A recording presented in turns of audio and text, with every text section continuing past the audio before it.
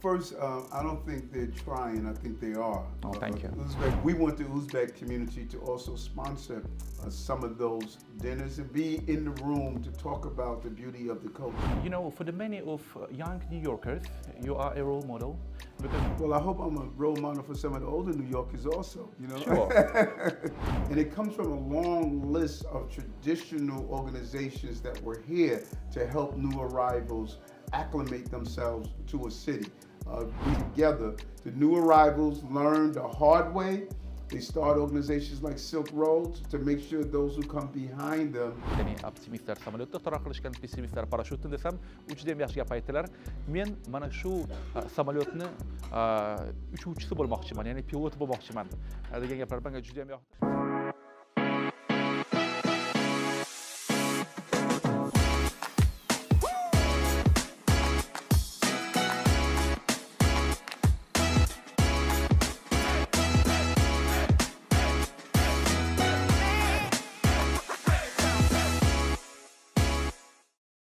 Bundan 7 yil oldin men New Yorkka ko'chib kelganimdan keyin New Yorkni hokimi, dunyoning eng boy odamlaridan biri Michael Bloomberg bilan birga ishlashga musharraf bo'lganman.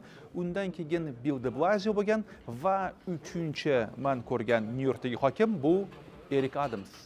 Bugunda shu inson bilan ham tanishamiz. Assalomu alaykum hurmatli do'stlar. MrOtabekTv kanaliga va New Yorkka xush kelibsizlar. Bugun biz sizlar bilan birgalikda New York hokimi Eric Adams bilan qisqa intervyu o'tkazamiz. Bu inson juda ham qiziqarli inson. O'z vaqtida yolg'iz ona uni katta qilgan. Keyinchalik u juda New Yorkni banditlari va jinoyatchilari ko'p bo'lgan rayonda tug'ilganiga qaramasdan, u politsiya xodimi bo'lgan. Keyin esa u senat a'zosi bo'lgan. Keyin esa biz yashaydigan Brooklyn tumanini hokim bo'lgan va hozirda New York shahar hokimi. Undan biz bilmoqchimiz, qay tarzda New Yorkdagi o'zbekistonlik yoshlar New Yorkning ijtimoiy hayotida ishtirok etishi mumkin, qolaversa siyosatga ham qiziqqan holda New Yorkning siyosiy hayotida ham ishtirok etishlari mumkin. Va mana shu demak, bizni o'zbek hamjamiyatini ishida qanchalik nodavlat tashkilotlarning roli katta.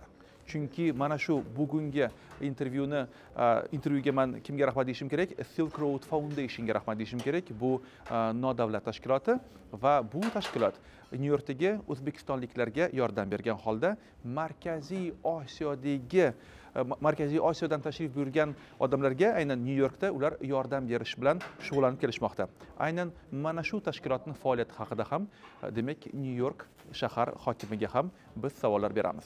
Demak, hozirdan like-ni qo'yib qo'yamiz va New York shahar hokimi Eric Adams bilan bo'lgan intervyuni birgalikda tomosha qilishni boshlaymiz. Mr. Adams, thank you very much for coming. You're quite welcome. It's great to be here. Thank you. So, the Uzbek community is trying to play a very active role in the social life of New York City. But I think it's not enough for fully engaged. So, how could the Uzbek community become more engaged in social life of New York? What do you think? Well, first, I don't think they're trying. I think they are. Oh, thank you. Uzbek's community is a strong community, and when you do a real examination, you'll see they're doing the most important part of the New York City's recovery. That is believing in public safety. Small business owners, they are very business-minded. They contribute to our tax base, and they're very family-oriented. Circling around education, how do you ensure the next generation is continuing to move forward? And so my recommendation to the Uzbek community is to do 3 more things. One, volunteer as much as possible, not only in the Uzbek community, but outside the community. Really start building roads outwardly so that people can see how much the Uzbek community love New York City and love this country. Number 2, I think it's important to participate in ways that we can bring people together. We call it breaking bread, building bonds. 1,000 dinners across the city that we're doing, 10 people at each dinner coming from different cultures.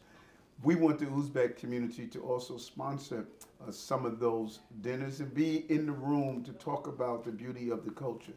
And lastly, participate in politics. The decisions that are being made in many corners of our lawmakers is not in alignment with what the Uzbek community believes and what I believe. The Uzbek community, as I stated, they believe in public safety.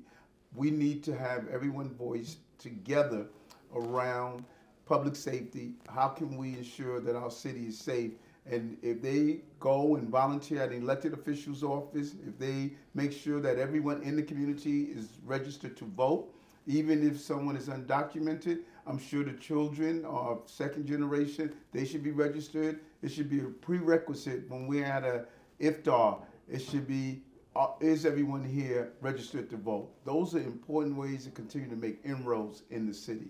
Thank you very much. Very interesting. Yes. So the next question, you know, for the many of young New Yorkers, you are a role model because before you served for the people of New York as a police officer, as a state senator, and of course as a BBP, the Brooklyn Borough President, and now you're the 110th mayor of New York City. So, and before you mentioned about that we have to participate in the politics. How can we do that? The young representatives of Uzbek community in New York. Well, I hope I'm a role model for some of the older New Yorkers also, you know. Sure. But seriously, it's about, people think it's hard. Let's start on a basic level. Every young person should know who their state senator is, who their assembly person is, who their congressperson is, and who their council person. They should go in and make sure that they know the basics of who is actually making decisions in their community. Once they know that, they should go and introduce themselves. And they should volunteer in their office. They should intern if they are 16, 17, 18. Go in and say, I want to intern in your office. I want to learn about the process. They should go to the community boards, the precinct councils, so that they can see, they should learn about what civic organizations are in their community. And so this is an easy way to go in and introduce themselves. And then they should find one area that is important to them, that they have a lot of passion for. It could be education. It could be for domestic violence. It could be for making sure businesses are safe. Find that area and use that as a launching pad of how do I get engaged in politics in my city. It's very easy to do in New York and in America to participate in politics. Join a club, decide if you want to register as a Democrat, independent, or whomever, yes. But that is how you get started, and you will find that you can really make an inroad in your local neighborhood and then really nationally. Thank you very much. Yeah. And the last question. So the main partner of this event, the Silk Road Foundation, and the main mission of this organization united all of the representatives of Central Asian communities here in New York. They try to help them in education, in you know, language classes, and of course legal support as well. So how's your opinion? How is important the role of Silk Road Foundation in order to help achieve that? Well, Silk Road Foundation is an amazing foundation and organization, and it comes from a long list of traditional organizations that were here to help new arrivals acclimate themselves to a city. We used to have something called the settlement houses. When people arrived from different countries, they would stay at the settlement houses, get information, get acclimated to what it is to be in a city. The city can be intimidating if you don't have someone holding your hand going through the process. If you speak with anyone from the Uzbek community, when they first came here, it was extremely challenging. They moved to communities like Brooklyn, where they were able to learn from the city and learn from those who arrived first, to learn about business, to learn about education, to learn about how do you access city services, and then you continue to grow. That's what Silk Road Foundation is about. It's so important. It is part of the pieces that allows individuals to actually really participate in the American dream. I'm so proud of them. And again, they're part of the rich tradition of organizations that have come together. The new arrivals learn the hard way.